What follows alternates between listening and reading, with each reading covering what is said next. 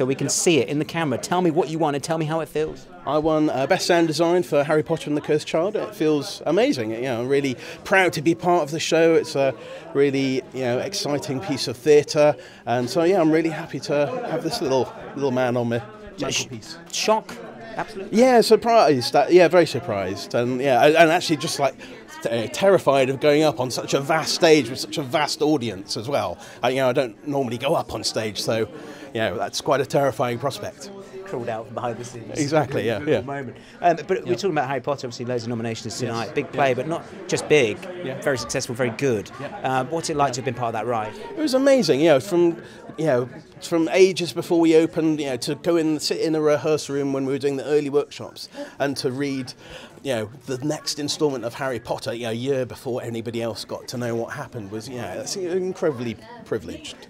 And so, it was amazing. And, it could have been a really stressful thing to do something with such expectation and such pressure, but it was such a joy to work on. Everybody was delightful and, had an amazing time. And, it's great to get this in response. It's amazing, isn't it? Yeah.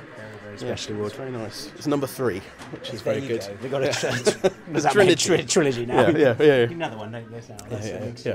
Congratulations. Awesome. Thank you very much. Cheers.